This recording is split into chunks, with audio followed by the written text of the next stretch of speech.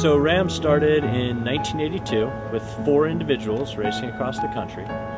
And over the course of time, they added team divisions to 4- and 8-person relay teams. And since that, there's been fairly steady growth, and now we're up to about 240 racers.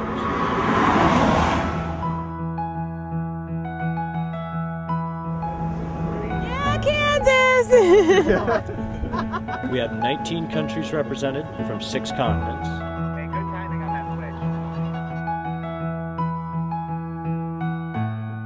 Makes it the world's toughest bicycle race because it is non-stop and it's 3,000 miles long. So it's roughly 800 to 900 miles longer than the Tour de France.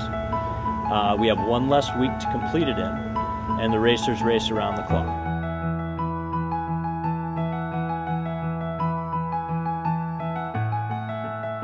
This crazy thing, I mean, by the definition of what it is, has to be full of contradictions, right? I mean, you can't race across the country 3,000 miles and just call it, oh, it's a ride across the desert or anything like that. It's climbs and it's descents and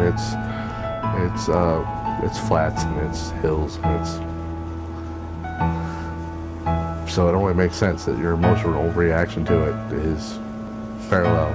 We have succeeded when we finish the race as friends. You can't do something this hard without feeling conflicted about it.